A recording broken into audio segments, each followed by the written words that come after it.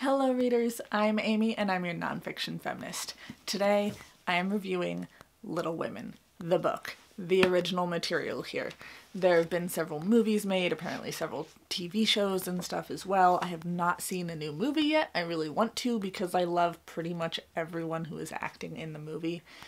But here we are, starting with the source material, and hey, I actually remembered to put a book in the background for once.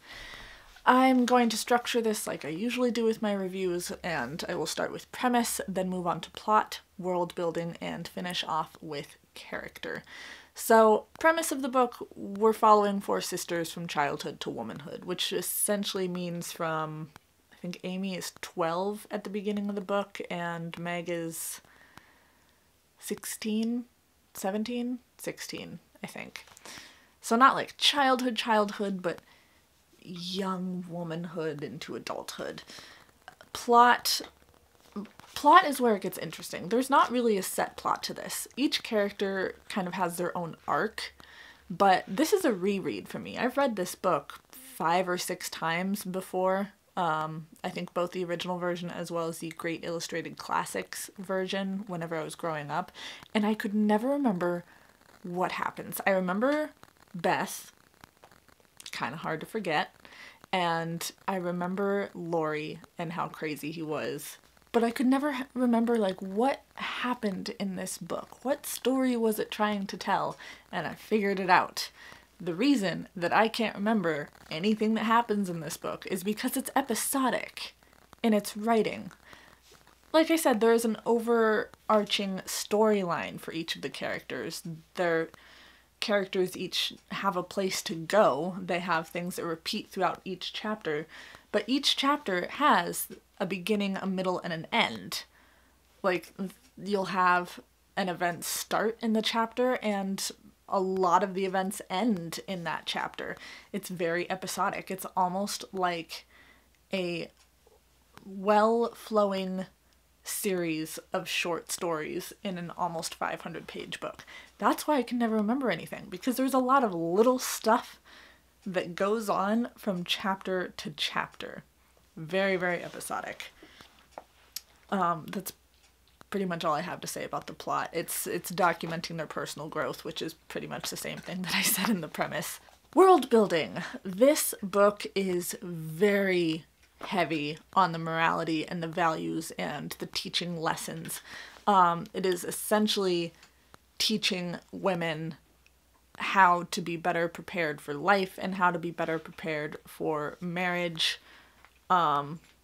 It's about building your own values and holding yourself to those values and looking at the person that you're in love with and do your values match? Will you have moods that work well together? You have a lot of these sisters kind of breaking tradition by following their personal values. So you have Jo, who doesn't want to get married at all.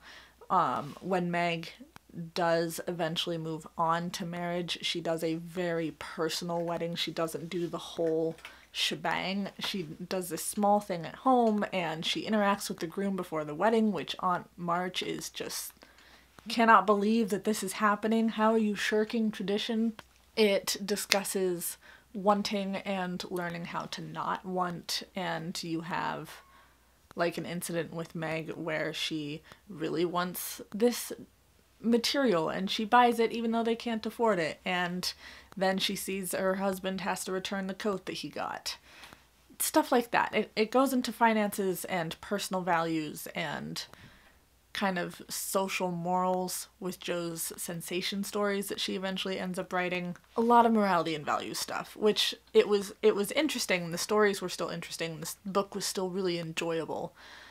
But with all the morality and values being thrown at the audience and pushed on the audience, like, it kind of felt like too much at times. Like, it was getting too traditional for my taste. But, I mean, this book was written in 1880. It's a classic. It's also very family and relationships centered, especially family, and about finding yourself in your family and being there for your family and helping each other stand up, or prop each other up when they need a helping hand.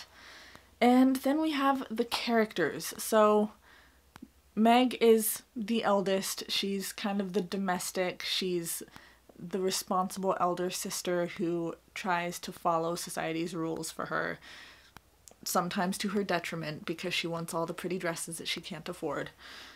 Jo is the writer. If you've heard anything about Little Women, you've heard about Jo. She's like the main character in most of the movies.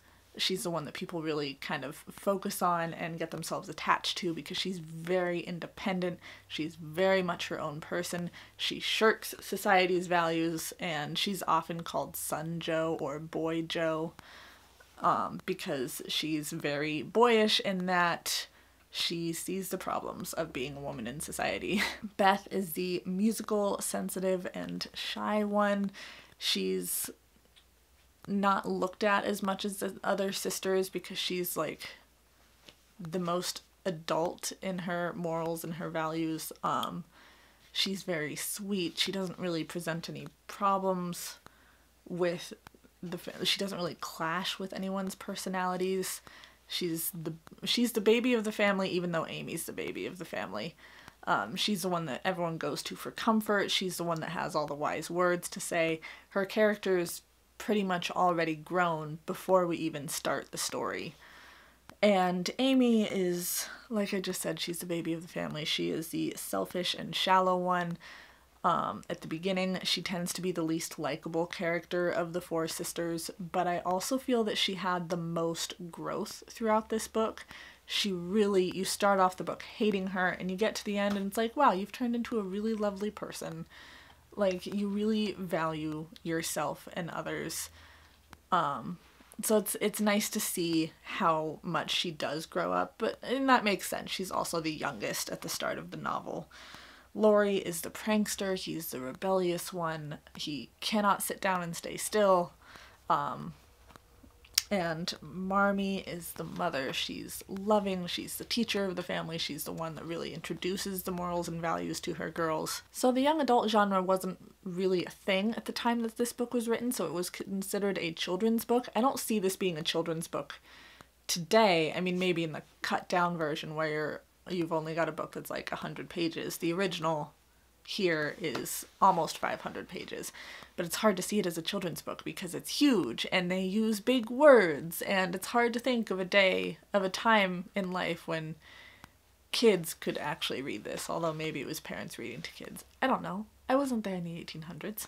But it's definitely, if you're new to classics and don't know where to start, I would start with the children's classics, because children's classics are advanced beyond our idea of children's books today, where they're like 10 pages with some illustrations. But they're like the easiest classics to start that I've come across so far. This book was so easy. This one and The Little Princess would be really great starts for classics just because they're that easy to read. I don't have much else to say. There's a great video on the movies. If I can find it again, I'll link it down below. It's talking about like the 4 main movies and what could each of these movies possibly have to add to the conversation around Little Women.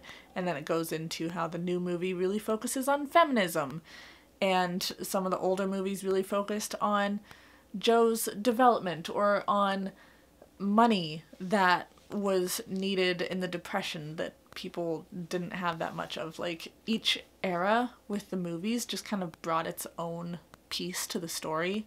So I will link that down below if I can find it. That is it from me. I have to get out of here and go take care of a rambunctious kitten. So please like, subscribe, be my friend on social media, follow my cats on social media. I post every Wednesday, Sunday, and I will see you all in the next video. Bye, friends!